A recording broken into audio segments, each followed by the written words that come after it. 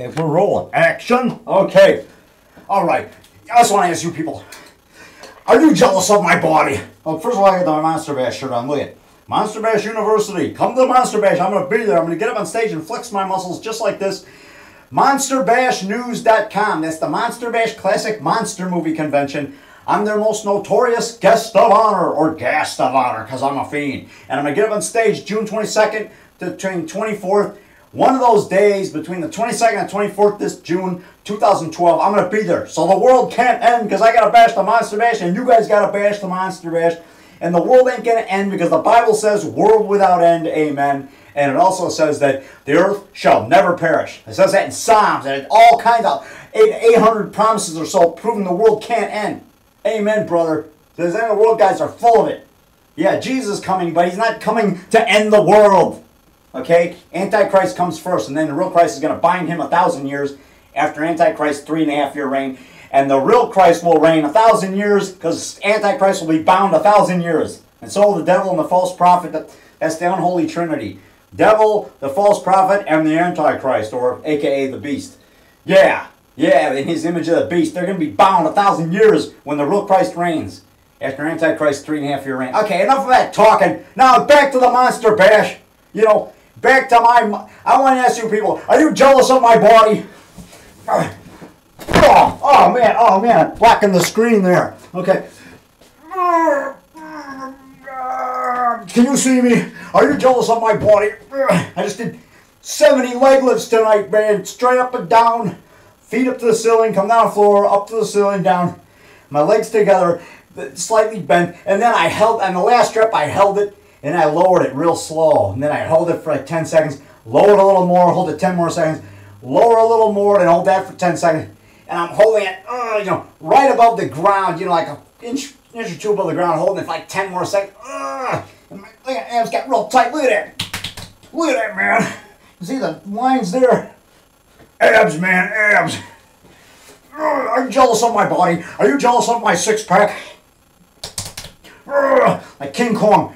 And I did my roll pull-downs. 3 sets of pull-downs, man. 12 reps. I held it. Then I rested a few minutes. Then I did 8 more. I did 8 reps holding it. Come up slow on the last rep.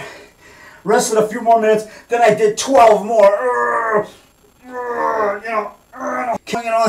Came up slow on the last rep. Oh man, I'm all pumped, man. Look at those biceps, triceps, like Arnold Schwarzenegger.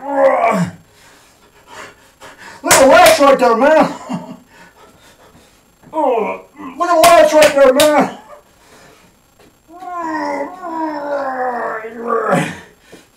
Sergio Oliva. This is Sergio Oliva Sr. I'm talking about, the one who was in Mr. Olympia 84, his final contest. He really looked good, making a comeback at about age 40 or something, or 42. Man, he was huge. I met him twice, man. He was a Rogers Park policeman. I met him. I tried to sell him a dictionary when I'm door to door back in the late 80s, early 90s. I was at his gym, Oliva's Power and Beauty Gym, over there on Ridge Street in Rogers Park, but it closed down. But yeah, he's huge. Sergio Oliva.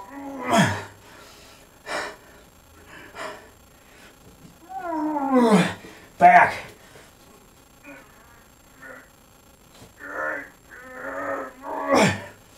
Lats spread.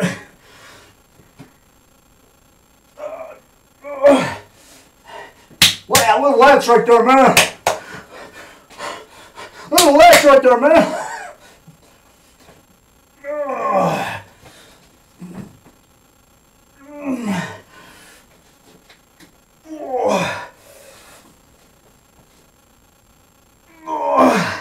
Triceps.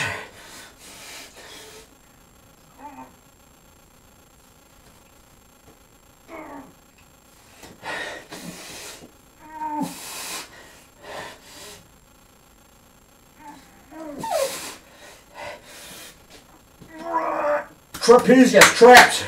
I do the upright rows, What traps, man? Trapezius muscles by my neck. I'm doing upright rows, man. Are you jealous of my body? You jealous of my biceps? My biceps. Smoking Joe Frazier, left hook. Vinny Pazienza.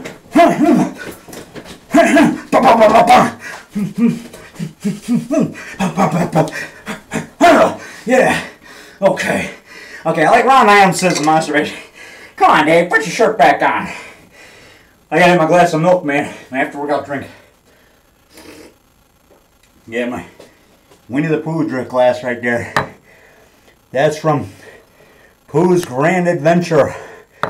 And there's a little tiger there. Yeah. From Welch's. This used to be a great jelly jar. And I'm going to have my banana. Probably banana, quick carbs after a workout. Oh, look, a piece of banana bread. That's good, doesn't it? Dunk it in milk. I must dunk it. I must dunk it for the mummy, in honor of the mummy.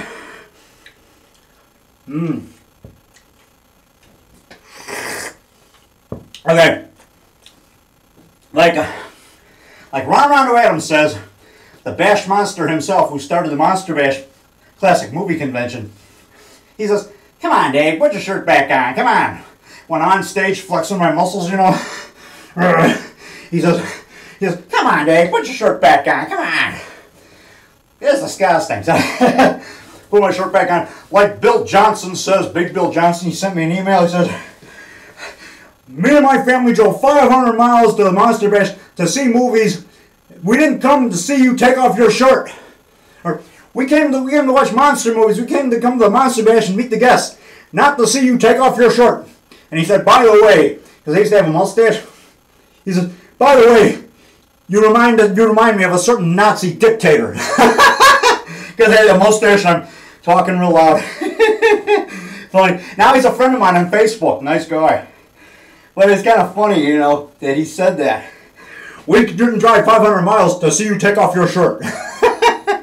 Oh, okay. Now I'm gonna dunk brownie, my banana cake in the milk, mummy milk, from the mummy cows in Egypt. I must dunk it for a mummy, in honor of the mummy. Like Dr. Suave says, he must dunk his brownie in the Suave Java. Do it for the mummy. Dunk it for the mummy.